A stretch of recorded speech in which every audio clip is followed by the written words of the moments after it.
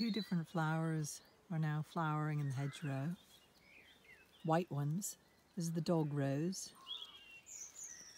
And this is its leaf with thorns. Then this is blackberry. These are the blackberry flowers. And this is its leaf. So you can see these have 5 petaled leaves and these have 3. And they're both white.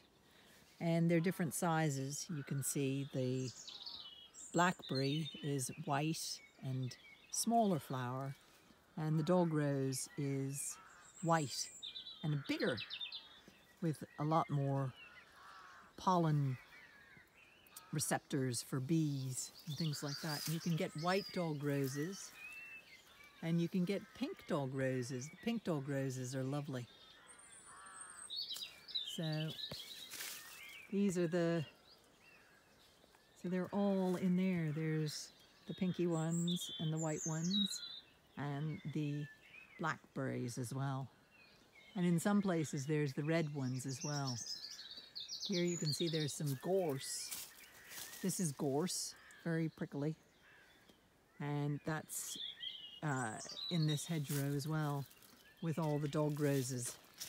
So loads of dog roses in here, which is so lovely for the pollinators and for birds in winter when you have the rose hips.